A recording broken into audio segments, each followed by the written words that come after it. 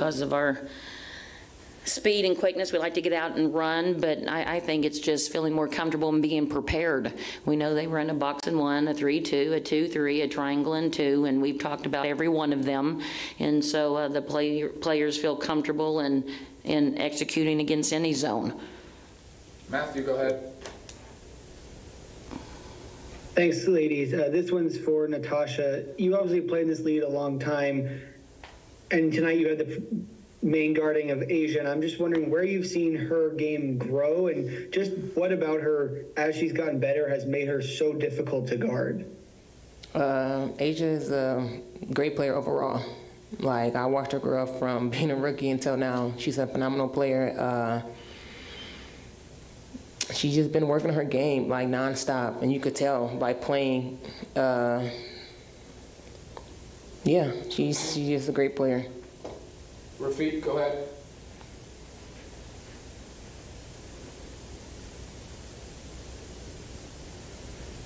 Rafiq, you're muted. This is Rafiq with nothing but that sports talk. Coach, even though they just are trailing 2-0, you did manage to win a 3-point battle. Like, how helpful will that be going into Game 3 this Friday? Battling, how we battled throughout the game, how important will that be again on Friday? Oh, it'll be extremely important. Obviously, we've got to, they went on these different runs, and then we'd battle back, and then they would go on another run, and then we'd have to battle back. And so we've just got to sustain a lead, stay close, and continue to execute at a high level of what we want to do. Last question, Jordan, go ahead. Hi, my coach is for LT, so I felt like you played a much better game compared to Game 1. Thank you. You rebounded the aces, you took care of the ball. It just seemed like some of the second chances opportunity killed you. So what's going to be the biggest thing heading into Game 3 when it comes to those second chance opportunities? Keep doing it, right? Just take it up a notch, win a couple of more of those extra possessions. If you think about that, if we had a couple more stops, a couple more rebounds, scored a couple of chip shots, made a couple of free throws, we win. So it's just those little things that make the big things happen. Thanks, guys. We'll Thank you. back with Arike. Thank you. All right, welcome to today's post-game press conference featuring guard Arike Ogunbowale. We're going to start with Zoom this time. So please utilize the raise your hand function, and then we'll go to anybody in the room if there's anything. So Peter, please go ahead and start. Arike, what was the difference between the first half and the second half for you? I think, we got a little bit more aggressive. I think we missed a lot of bunnies, me personally, in the first half. So I tried to lock in a little bit more defensively and offensively. Peter, go ahead. We got more than one. You're good.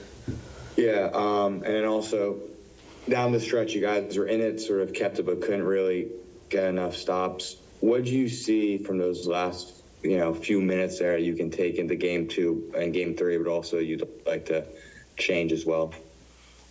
Just to be smart. We don't, want to put it into anybody's hands, whether it's calls or whether it's Vegas. Just play our game and be smart because they're good at drawing fouls, and so we got to keep our hands off a little bit. But I think they got 50-50 balls in the crunch time. When we cut it to 4, they got a foul and they got 2 free throws, or we cut it to like 5 or something, and then they got a quick shot. So definitely just staying aware because they're they're always in attack mode.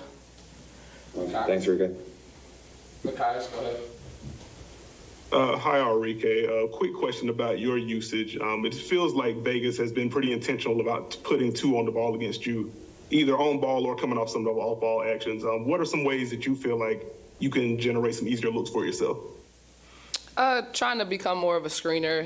If they're not going to leave me or if they're going to have 2 with me, if I get screens, I can get people open. But Becky's a great coach, so, their defensive schemes are definitely tough, but definitely got to find a way to get open. Thank you. Rafiq, go ahead. This is Rafiq with nothing but that sports talk. Yeah, you guys had a slight edge to the rebounding and 3-point shooting. How will that help you win Game 3 in order to cut the series down 2-1? Definitely staying in there and rebounding, but like I said, we missed a lot of bunnies. We got the rebounds, we'll try to put it up and missed again, and then free throws. We lost by 7, we missed 7 free throws, so that came back to bite us. Obviously, it wasn't just that, but those are things, points that we left on the table. Anybody in the And room? speaking of missed free throws, to follow up, what do you spoke to De'Aaron McCowan about the 2 missed free throws that would have cut it to a 3-point game? The game doesn't come down to that, you know. That's definitely not Big T's fault. We had a lot of mistakes in the whole, you know, game. So I'm not really worried about those free throws. She'll knock them down next game. Appreciate the insight. Good luck in the next game. Sabrina, go ahead. Hey, Arike. Obviously, you guys made a change in the starting lineup today with Odyssey at the point. How does that affect what you guys are trying to run, or does it at all? It doesn't affect anything. You know, it's always next man up, and that's what Coach wanted to go with. And, you know, whatever she says goes. And we have, you know, 3 great point guards, and none of them, you know, really care who starts. It's just about, you know, who is productive. So whether it's Crystal or V or O on the court, you know, we're going to ride with them regardless. Arike. Straight ahead, Reed. Arike Jose Volante, Straight Bet Sports. You guys had a lot of runs where you were coming back close, got it close, but yet couldn't capitalize to take the lead. How frustrating is that, and what were the Aces doing where it got to the point where you just couldn't get past that hump? Yeah, I mean, I think, you know, it takes a lot to come back on the Aces, so kind of trying not to get ourselves in that hole in general. But like I said, they're a great team, and, you know, when we cut it, they figured something out and got points. But if we can not make, you know, mental mistakes when we cut it like that, I think we'll be okay. So we just got to watch the film and get better for Friday. Thanks, everyone. Thanks, guys. Thanks, Reed. Travel safely, Dallas. We'll see you guys on Friday.